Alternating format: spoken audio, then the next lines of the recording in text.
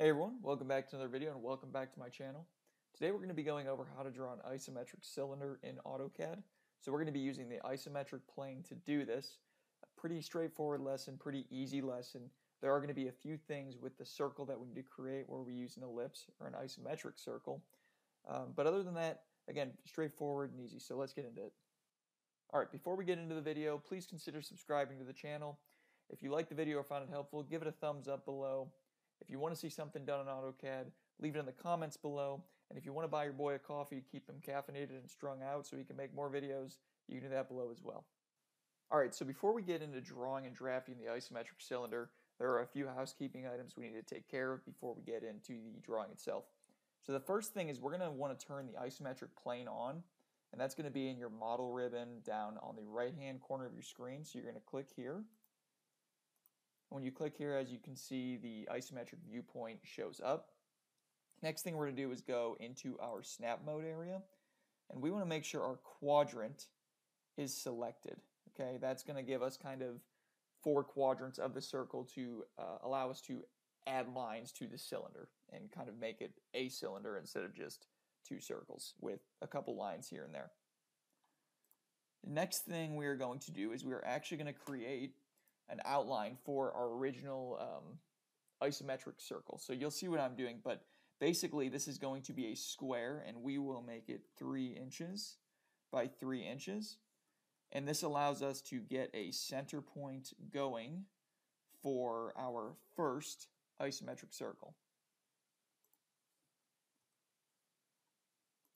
Since it's 3 inches, we're going to come to the center here, which is 1.5 inches.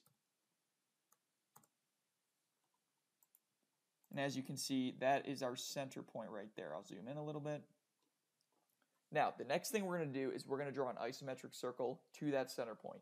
And this is where a lot of people will get tripped up.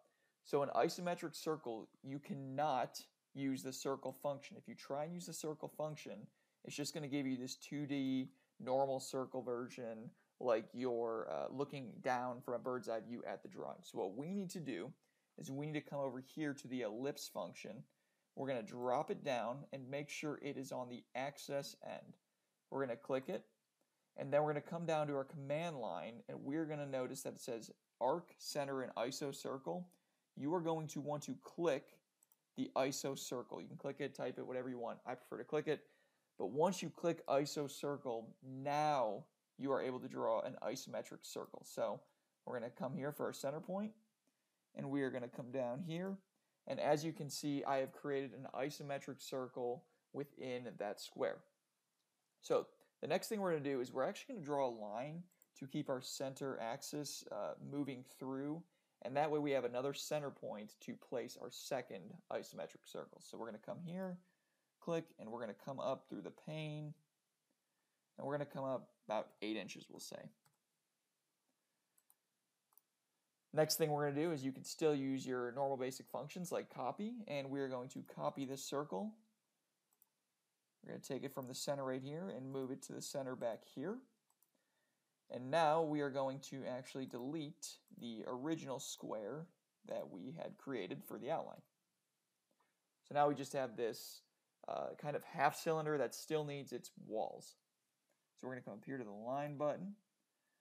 And we're going to come here, and it's going to hit you with the first quadrant. So we're going to go right there, and it's going to snap again. That's the importance of that quadrant button that you're going to want to be turning on in snap mode. Come here. We're going to come down to our second quadrant. Go to that quadrant. Cancel. Now, since it's still kind of like this see-through, weird isometric cylinder, we're going to start trimming things so it looks more like a cylinder.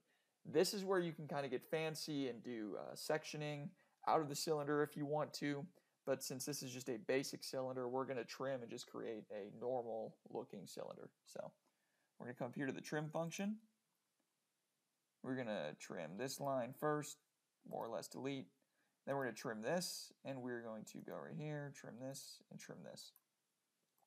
Now, as you can see, we have a very, very, very basic cylinder.